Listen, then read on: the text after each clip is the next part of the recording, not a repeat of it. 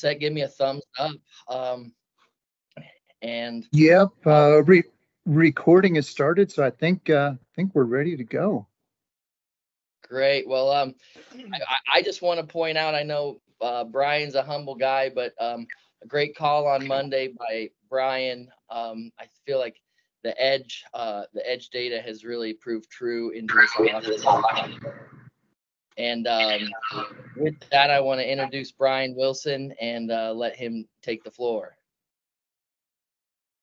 Thank you, Henry. Good to see everyone today. Hope you guys are having a great Thursday. I live in Colorado Springs, and we're having a typical spring day. Henry would know what I'm talking about. It's about 35 degrees outside and raining and wind blowing sideways. In other words, springtime in Colorado, and it'll probably be 70 tomorrow. But it's just the way it goes here. But once again, thank you for joining us. I'll start off today. We'll switch over to Henry, and then we'll probably have a shared section in terms of what we're expecting going forward. I was looking at some of the material that I wanted to cover today, and I thought I would start off with, well, let me share my document first. That would help. I thought I would start off with something that I did back in November. I found this document and I thought, oh, this would actually be helpful to kind of review again. And I won't spend a lot of time on this. What I wanted to show you is some of the ways that Edge has helped me. And I'll just briefly look at this, and please reach out to me via email. It's bw@marketstructureedge.com if you have any questions about any of these specific points. But for me, and recognize that I come from a buy-side trading background. So I was a buy-side trader for about 9 or 10 years. But even with that background, I found myself stepping into a lot of mistakes as a trader. And these are some of the things that I've been able to correct just by using Edge here during the last 2 to 3 years. One of them is I don't have to guess at market tops and bottoms. I know by the data when we're nearing a top, when we're nearing a bottom. And just as a review for those who are new to Edge, you can see that on broad market sentiment. You can see it with the green and the red lines. I like to think of the red line as the market getting stretched to a certain degree, getting a little bit overbought. Green line is definitely, the market becoming oversold. So those market tops and bottoms really help me a lot. There's a predictable cadence to the market. And by that, I mean that market cycles tend to track both options expiration cycles, that's on a monthly basis, or to a certain extent, both monthly or quarterly cycles. You can see month-to-month transitions where strategies and tactics can change, and you can see that with expirations as well. In terms of how you can look at that, if you're on the Edge platform, just go to Using Edge, How It Works. And then once that comes up, or if you just want to go to marketstructureedge.com, you're looking for the Resources tab. And then in this case, you're looking for the expirations calendar. And you'll see specifically when expirations are occurring. For instance, right now during the month of April, we're coming in 17th through the 19th. And you can see that for every month. And once again, it's a very predictable cadence where you'll often see strategies in play into expirations. A lot of times they'll change afterwards. And you can see as well that month-end activity, and all of the information is down here at the bottom. But if you haven't seen that before, I would recommend going to that. Quite simply, point number 3, divergence and convergence works. I hope you've seen that as you've looked at the Edge platform. Maybe I'll show you one quick example here. I was looking at Apple and NVIDIA recently. I was considering buying Apple, but when I saw the setup, I decided not to. And you can see what I'm talking about here. So sentiment for Apple neutral, that's great. But look at what short volume has been doing. So when I was considering buying Apple the last couple of days, I'm like, nah, I'm going to pass on that one. And you can see how, price has continued to deteriorate. The other example, NVIDIA. I looked at this one yesterday. I actually bought it towards the close. The reason that I bought it towards the close was divergence. Look at sentiment rising, look at short volumes falling. It's been a decent play today. Once again, that concept of divergence or convergence, if you're looking to short the market, I've seen over time, and Henry can verify this as well, that it truly does work. Point number 4 quickly, and I'm probably taking too much time on these, but when you look at the momentum and low volatility portfolios, they provide clues as to what type of market we have. If you have 20 names in momentum, that's a pretty good clue that you're in the middle of a momentum market. If that momentum portfolio shrinks to 3 names, that's a pretty good clue as well. So you can get clues as to the type of market that we're in just really by looking at the number of names in the portfolios. And you can also see, which way they're slanted. Do we have 15 names in momentum that are tech right now? Well, that gives you a clue as well.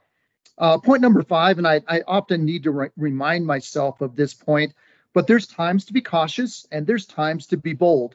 This week, and hopefully we've communicated that well in the market desk notes, we're in the middle of expirations. It's a time to be cautious because market participants are making decisions regarding derivatives, and you'll see these wild swings in the market, and we've certainly seen that playing out. I'm not going to spend any time on number 6. That's a bigger topic, but you have 4 different behaviors. Happy to unpack that with you via email. Happy to get together for a one-on-one meeting if you guys ever want that time. Henry and I both do that. The big players in the market matter. Big tech is a great example of that. And the last point, and we see this with the daily trading ideas, daily volatility helps me as I enter positions. I don't have to guess whether it's with broad market positioning or with individual stocks. I know how much the volatility is for the broad market. That helps me to know when I want to enter positions. I know what the volatility is for individual stocks. So that being said, let's go take a look at the daily trading ideas, especially in relation to daily volatility. And I just made up a fictitious example today, but let's say we're looking at the momentum portfolio, and here's my made up example, and it actually kind of ties in. Let's say that Roblox, right? I might have the name wrong there. But let's say that they're trading right now at $100, just to keep the math simple. And their volatility is 3%. What would I do in this environment that we've been seeing here during the last week? Probability right now is terrific, 100%. That's looking at activity over the course of the last 90 days when we've seen similar supply and demand in terms of the setup. What I do when the market gets really volatile is I wait for all of that volatility to come out. So in other words, if you have a normal trading environment, and the market's been slowly churning higher over the last 2-3 weeks, I might pick up a position at 8 o'clock in the morning and I'm Mountain Time, but I might pick up a position 8 o'clock in the morning with it down 1.5 to 2%. I might take a half position and maybe build on that during the course of the day. If we have volatile conditions, I'm usually not touching this stock until the end of the day. Unless I see that down, 4.5%, and perhaps the market is starting to stabilize a little bit. But my point is if the market gets volatile, don't enter until you see all of that intraday volatility come out of the name. Now, if the market is relatively stable, that's when you can look at, some of these low positionings and, like I said, maybe 1.5 to 2% lower, you can enter into some of those positions. but that's my normal cadence. If the market's really volatile, I'll tend to keep my buying towards the close, and I'll look to buy with all that intraday volatility out of the name under, let's call it, in quotations, normal market conditions. I'll often pick up names at 30, 40 minutes into the day. Sometimes I'll pick up like a half of a position, and then I'll add to it during the course of the day, and hopefully that makes sense. I did want to, and Henry, I've got, I think, one more big point, and then what's next, but we can tackle what's next together. I did want to take a peek at this green line. We don't get down to what I call oversold conditions very often. In fact, when I was preparing yesterday for today's meeting, I was like, wow, I don't have a lot of data at my fingertips for green line conditions. Once again, we just don't get there very often. This is the last 6 months. You can see, if anything, we've been hugging the red line during that time. Market's been ripping higher. What happens when we get to the green line or go underneath it? I took a peek at some of the historical numbers that I do have, and just gathered it and tossed it onto a spreadsheet here. So this is what conditions look like when we move below 5, and then that green line is when we actually move below 4. This is looking at conditions from December 2017 up to June of last year, and I need to update this to present conditions, but once again, we haven't been below that green line maybe one time since then. And generally, what are we seeing? Between 4 and 5, and think of it as where we've been here during the last week or so. Sentiment has fallen below neutral. The market comes under pressure, and you get weakness in the market. That's represented over time. Once again, 2017 to June 2023, declines of 2.6%.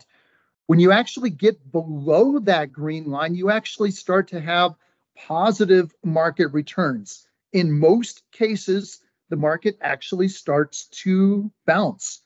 And here's the kicker, though. If you have like a really poor market, a bear market, we're going into the COVID-19, going into the pandemic. If the market falls apart, it really falls apart. And then we hardly ever get down here. But if you get between 1 and 2, it's about a 10 basis point increases. So as I was thinking about it, here were my takeaways.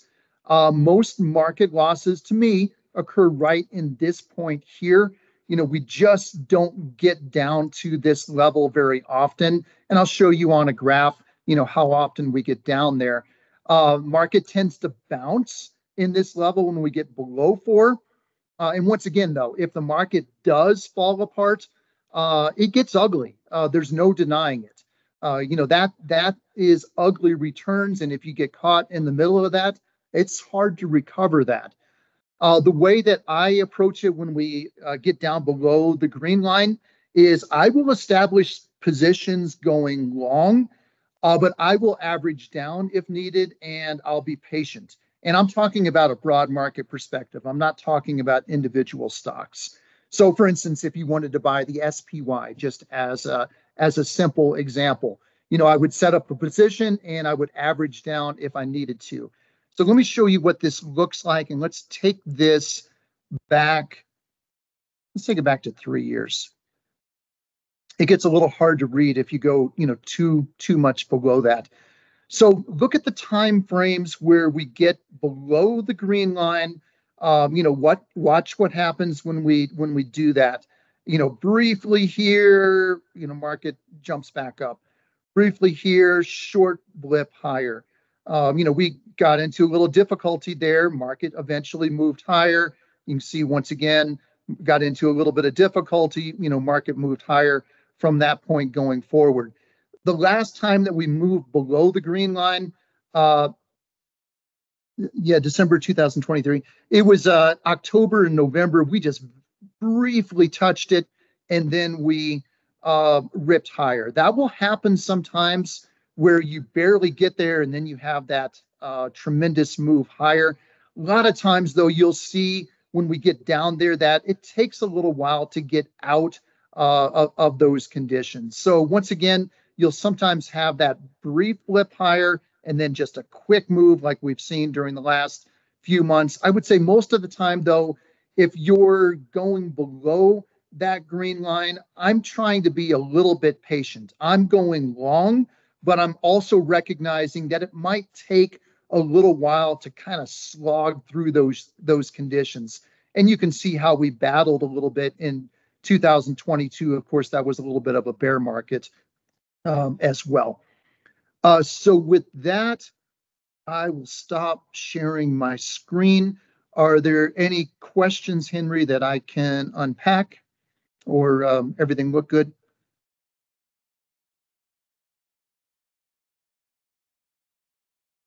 I think you're muted right now, Henry.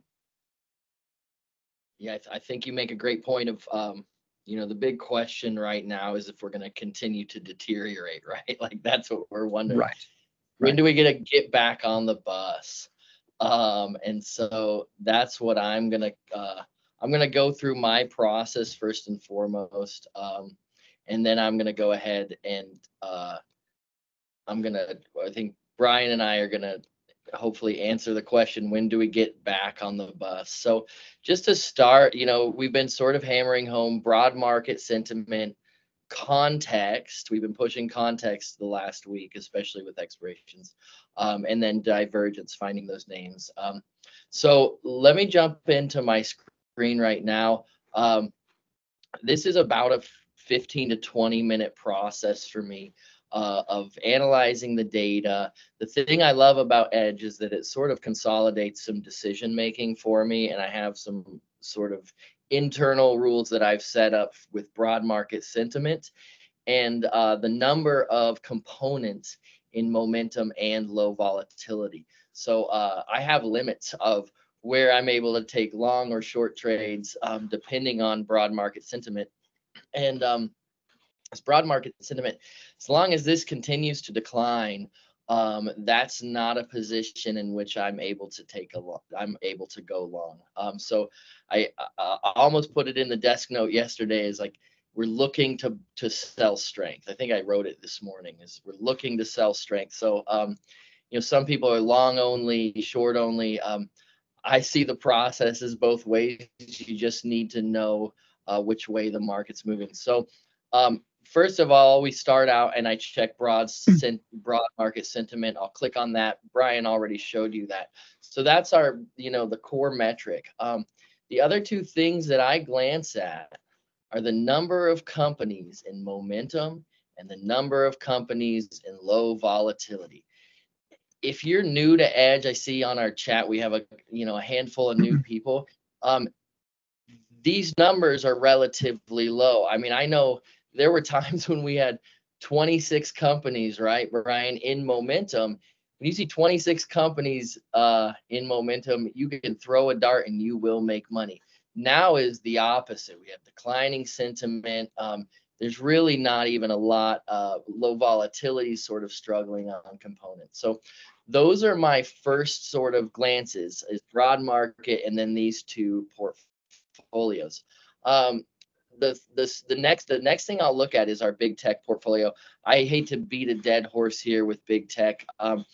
We've had a number of in the last few years, a number of drawdowns where once big tech was down in these short volume levels of 47, 46, these big names, these are relatively low short volumes.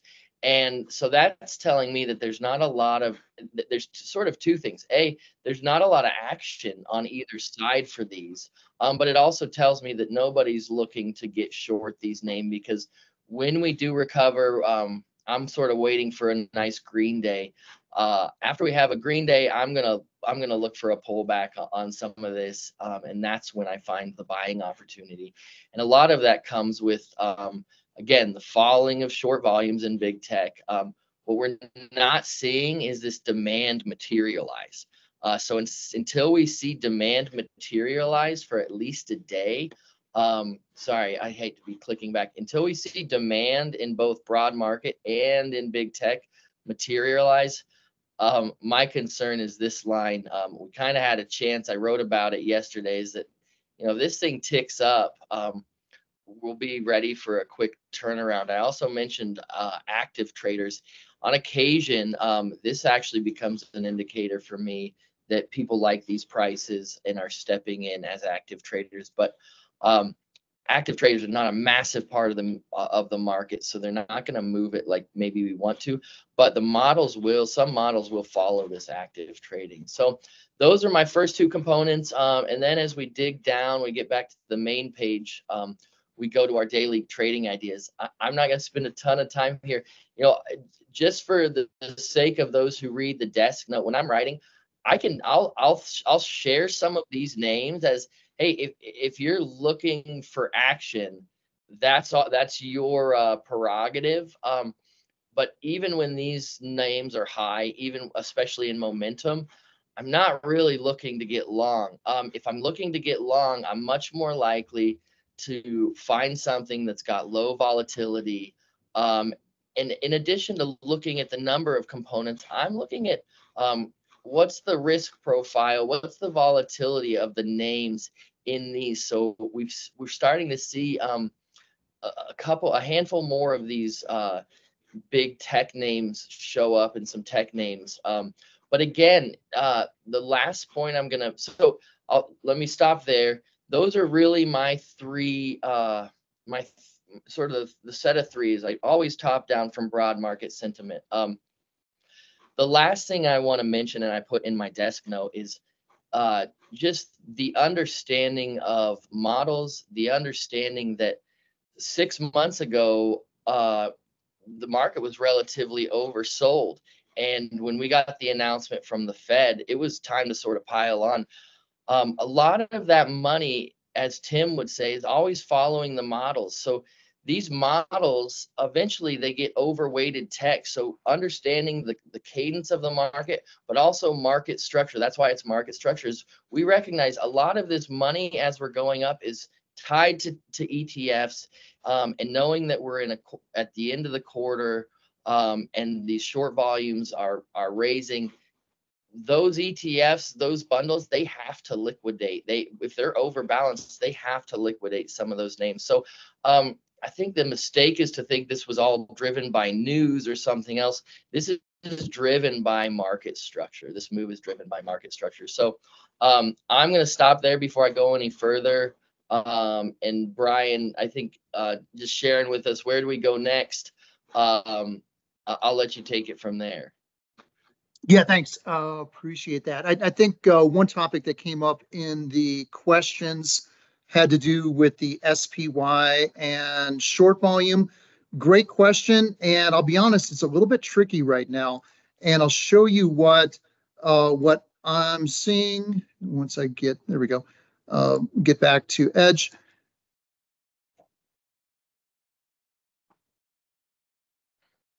Need to go back in.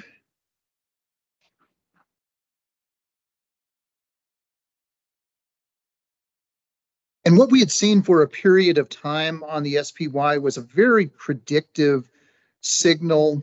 And let's take it back a year. Short volumes had averaged about 55%. That was a very consistent number. What we saw right back in the November, December timeframe, short volumes just fell off a cliff. You can see that down below here. We went into the 40s, and except for a couple of brief blips higher, it has stayed that way. And generally, this has been a signal when SPY short volumes have been low. You can see the result. It's been a very bullish signal for the market. Now you can see that short volumes have remained low right now for SPY, but obviously we've had declines in the market here during the last week and a half. Now, obviously, this is a very short period of time. Uh, but we would say right now, this signal currently is not working. Once again, it's a short period of time. Central tendency says low short volumes on the SPY equals gains. And I think we'll just have to watch and see what happens coming out of expirations if something fundamental has shifted. I won't say anything has right now, but this is just odd. It's odd to see low short volumes and weakness at the same time. So it's just something we're going to have to monitor going forward. I don't have a specific answer to that question other than the fact that it's something that I'm monitoring every day. In terms of the what's next, we'll go back to the dashboard for a second. Brian, Go back to go ahead. I ask you a question. Absolutely. To your point, how do you, when in decision making, and back to that short volume, how do you weight broad market sentiment versus the movement of short volume? Versus the movement of short volume in SPY?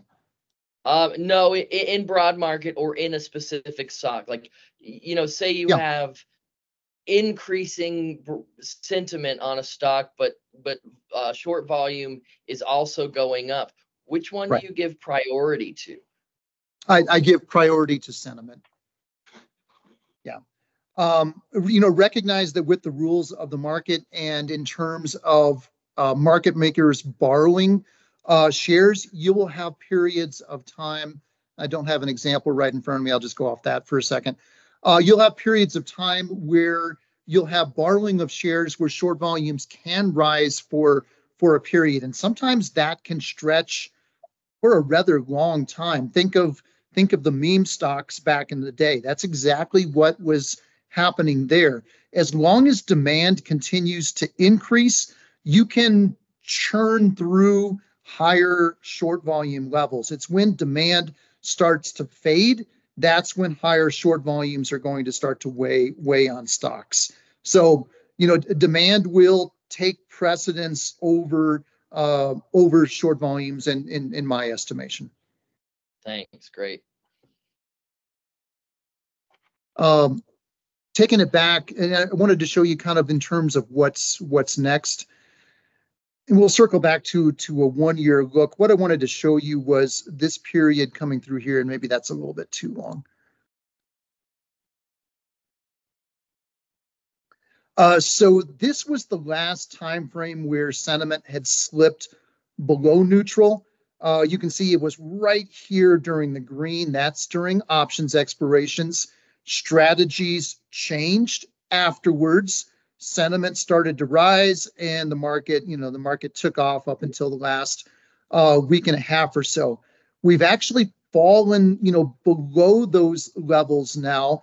And to Henry's point, we have to go back to October to see the last time that occurred. Once again, we briefly went below that green line. We ripped higher, and once again, we were off to the races. What happens this time? It's a really good question, and I could be wrong here. I'll admit that up front, but I think we're going to have to slog through this here for a little bit longer. I don't think we're going to have this type of reaction, and I'll share a couple of reasons why I view it that way. One, this has been a sell-off on lighter volumes. So in other words, people haven't really been frightened into getting out of positions. I was looking at S&P 500 volumes today. They're about 4% lighter than normal, and that's comparing the last 5 days to the last 50 days. So in other words, it's been a low volume sell-off, and sometimes you have to shake people out. Think of it as kind of a capitulation event where people get scared, and I'm not seeing people get scared yet. And a lot of times when you have those low volume sell-offs, you do have to wait for a little bit of nervousness to enter the market. I'll share one other data point, and this is part of what I track every day. And what I want to show you is what was occurring in late October when the market actually bounced. You can see during that, right ahead of the bounce, here's the returns. It was getting ugly for a period of time, similar to what we're experiencing right now. But you can see in the middle of that ugliness that and this represents a little over 3,000 stocks in our universe, that we had every single day, we had increasing numbers of companies that were bottoming in terms of market sentiment, and we had numbers that were starting to decline, actually going lower. And look at what happened when we really started to rip higher, and we ripped higher just, snap of a finger. Look at the companies going up, and they went up in a hurry. Okay, so the setup there was a lot of companies were bottoming, and then we just really started to rip higher. Look at the setup right now. And the setup presently, we're getting just a little bit of bottoming. We actually had more bottoming about a week ago, but that really didn't hold. We're getting a little bit of bottoming, but look at the number of companies that are still moving lower. That's a lot. Look at the number of companies moving higher. It's hardly any right now. And this represents the total number of companies with sentiment 5 or higher. It's 41% across the market. Let's go take a quick look at what that was in October. That number had moved down. Yeah, that number was 32. I just started to keep that data back at that time. So to me, we're not getting enough bottoming companies yet, and we still have a lot of companies moving lower. I could see us have like a brief blip higher, and then maybe we move lower until we have that type of capitulation event. Now, once again, I could be wrong about that. We could see something like we had back in January, where we hit that line and then we just rip higher, and that could certainly happen. Brian, will you reiterate your point? And I think the thesis is this, that we're looking for liquidity. We're looking for because we have that there's low volumes. We're going to find until there's a lot of volume coming into the market and a lot of traders coming and a lot of money coming back into the market until we bottom. Is that correct? And it goes to some price discoveries. Like the market makers are looking to where there's a lot of liquidity, there's a lot of transactions, and until we find that liquidity, we don't really turn around. Is that correct? Yeah, that's part of what I'm seeing, correct. Because a lot of times you'll have these low volume sell-offs where the market makers are like, hey, there's no bids there. Fine, I'll just continue to take the market lower until we run into buyers. And obviously, with the market sell-offs here over the last 4 to 5 days, there's been very limited buy interest, especially towards the end of the day. Ironically, when that's happening, a lot of times that can be passive investors. The reason for that is they'll slant a lot of their activity towards day end. They're trying to get as close as they can to the reference price. And when we look across the S&P 500, and the Russell 3000, that's what we're seeing. We're seeing a lot of passive interest. Now, one dynamic that could change that next week, well, it's really two dynamics. One is this expirations period will end. Obviously, it's ugly right now, but you can just shift, at the snap of a finger, because we'll shift from the emphasis on the April series to the May series. And as market participants look ahead, they might find these prices attractive, and it might be enough to say, hey, we're going to enter into leverage. Looking ahead to May, we're going to become more bullish now at these levels. The second thing to me that might change things is the fact that we are coming up on a lot of the big tech earnings here over the next week to 2 weeks, and market participants, might start to get a little bit more bullish on big tech. So personally, I think it's going to be a little bit of a slog for a few days, but I could be wrong if we get that snap back with May expirations on Monday. or if market participants start to get bullish on big tech. Right. But so to your point, Brian, is we're not there yet. The nice thing about looking at the data is that we don't really have to know. Like we can guess if it's tomorrow or if it's Monday, or even if it's not till Wednesday of next week that we see some positivity. That will be reflected in broad market sentiment bottoming. That will be accompanied by an increase in the overall big tech portfolio. We will start to see some names return to momentum. Until we see the culmination of those things, it really doesn't make sense to go chasing. Is that that's how I feel? As much as like I see these prices, I go, these aren't terrible prices. I have to wait till those sentiments start to turn. Otherwise, I'm just chasing stupid. Correct. And that's part of the beauty of Edge to me, is that you don't have to worry about chasing prices or, are we oversold at these levels or what have you. The Edge data, to your point, will tell us, when that is occurring. And, once again, when I get below that green line, or when we get below the green line, I will start to consider going long from an SPY perspective, whether that's just, buying the market, whether that's buying, 2 times, 3 times leverage, whatever you're comfortable with. But that becomes a very enticing position. And, usually what I'll do is I'll do something that I can sleep with at night, right?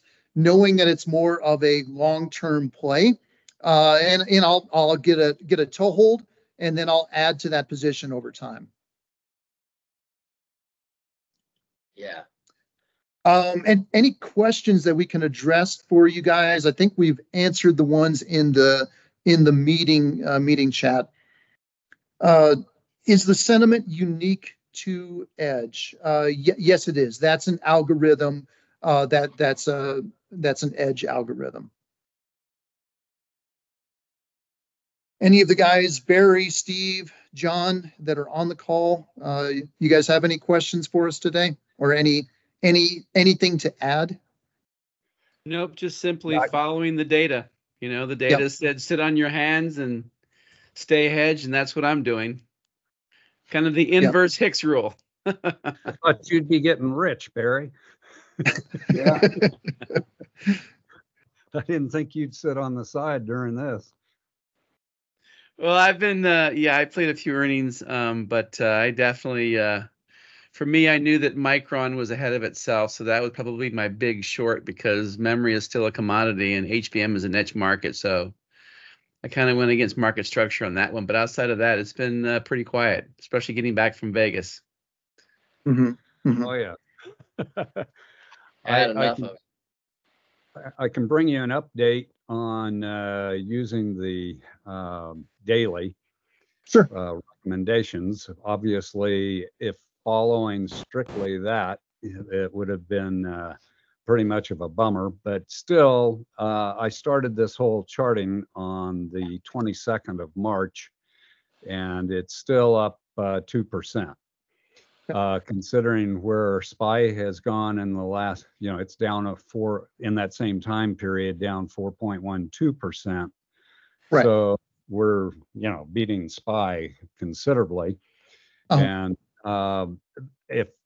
and I'm doing this not the way I'm playing it, because as I'm playing it, I'm watching when it's going down, when it hits the buy low volatility point when I'm watching what's going on in the broad market and in SPY during that time period. I'm going to let that keep going down until I see some kind of return back up, at least to the 9 EMA, before I'll buy in. And by doing it my own way, spreading that out over a year's use, I'm running about 18% right now. So well, thanks for tracking this data, Steve. We appreciate that. It definitely works better during consolidation. You can make 200% using it during consolidation. Right. So. Right. That's a great point, Steve. So I'll clue it. Does anybody else have any questions Otherwise, I'll give you once we're done, I want to give everyone 2 other indicators. But if anybody has any other comments or questions, my 2 other indicators. 1, Tim will be back from vacation. We call it the Tim's on vacation rule. It's 100% if he's on vacation, the market will go down. Number 2, I don't want to spoil it, but Brian is batting close to 1,000 on these sort of cyclical bottoms. So I don't want to. I'm probably jinxing it by mentioning it, but when I know that Brian's confident in getting long, that becomes sort of a social signal for me. But again, it's all based off of the data, except Tim's vacations. That one's a little different. So. Yep. Okay. John, did you have anything to add? Oh, I was just going to say, similar, to Steve's point about consolidation. Like if you look at the percentage of stocks that are kind of at 5, that to me is a good signal of consolidation, and like what we had the last 3 months. I know if you chart that out, you can see it. And then similar to you, I think we're getting close to a bottom. But the other thing too is what I've seen with the broad sentiment data is we'll make a bottom and then come up and then usually make another one. But January was kind of rare. So my sense though is we're getting close to something here. Looking to buy. Yep. Can't wait. We're going to cover short soon.